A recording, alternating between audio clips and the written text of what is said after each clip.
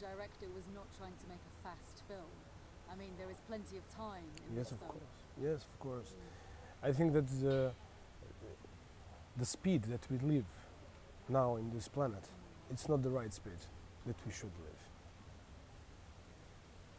Sometimes that's the reason why we go and we slam into the wood, we slam into the floor or something, because this is not the real speed for us people.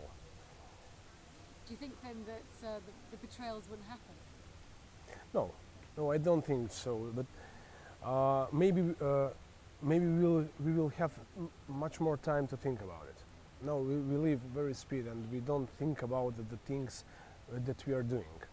Then the consequences are coming, and then we are thinking about that, and then we say, okay, we shouldn't do that, or we should do that. But sometimes it's very late. How much